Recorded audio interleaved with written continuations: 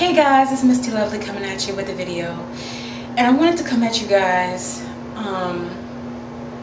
about something that happened earlier this week. I'm probably going to post this with my week 58 post-op update, but I hope you guys will give me a minute because I'm going to be transparent. I'm not a person that can just say a few words and it be done for me. I can be long-winded. I can go around in circles telling a story. I give an introduction as I do now before telling the story. But anyway, what really inspired me to do this video today is I saw a video and it was just talking about how important it is to be honest about this journey and every endeavor, and not just this journey but about being here on YouTube, you know. And I think that's what some of you guys appreciate about me, is my transparency. So I hope you guys will appreciate it again today. I already told my group about this, so I'm just telling you guys now. And I'm sorry to those guys who feel like you're tired of hearing it if I've mentioned it, if you've seen the video, whatever. But you know, this is about me and my journey first, right? So anyway, I'll tell you guys what happened. I'll start from the beginning. I had a comment posted on one of my videos, and I've just, like I said in my Let's Talk video, I've just been removing ignorant stuff and just bypassing it. But this comment really hit the core of me. Now, before I get into this, understand, because I want you guys to understand the seriousness of why I react the way that I do, because of the things I've had to endure here.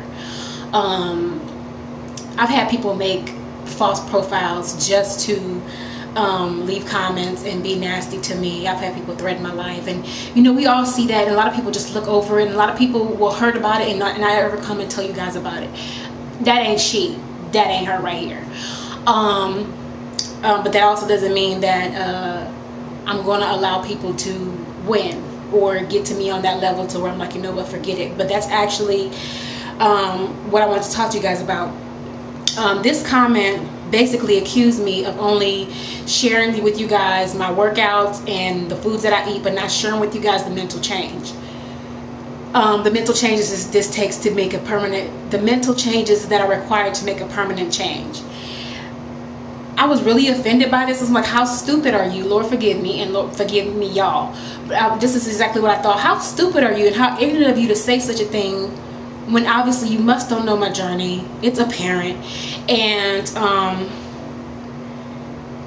I was just like, the fact that I wake up every day and make the conscious decision and choice to put what I put in my mouth, that is a mental change. That is a mental choice that I made.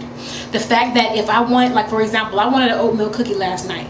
If I want an oatmeal cookie, instead of getting them oatmeal cookies, I made them here at my house. 98 grams of calories, 3 grams of protein. And I do post all this information, all these good little things up in my group, and I may be making some tutorials for y'all in a little bit. From what I'm hearing, my meals are pretty scrumdiddlyumptious looking. But anyway, I'm like, this person has a lot of nerve. I'm like, you don't know me from Adam. You don't know me. But it really did, it wounded me. I won't lie. You know, I have feelings too. And understand, this has been a year ongoing, the things that have been thrown at me. But you know what? They only win, not the person, but the comments and the stabs. They only win if we give in. And I was like, you know, maybe I should just start doing monthly updates. And I actually notated that in my last video. Don't know if many of you saw it, because I mean, a lot of y'all don't watch, a lot of y'all don't read descriptions. But and I do notate a lot of my in my videos, you guys, for those of you who watch via mobile. I know like 30% of y'all watch on mobile. I just happen to look at the analytics. But anyway, yeah, it really hurt me. And I was just tired. I'm like, you know what, because it's like I feel like I never really got to be really refueled or like refreshed, because I never really took a break. I never really take breaks off of here. And I think I took one, but it was, what reason? I don't know what the reason for it was for. I don't know, but anyway, I don't want to sit here and have y'all waiting. But I just had to come on, because after all is said and done, I came across this quote, and it said, do not let opposition frustrate your purpose.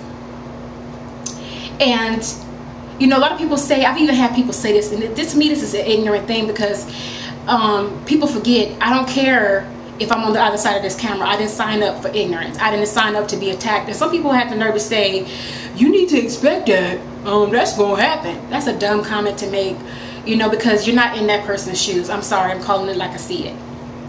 But at the end of the day, I cannot let opposition frustrate my purpose.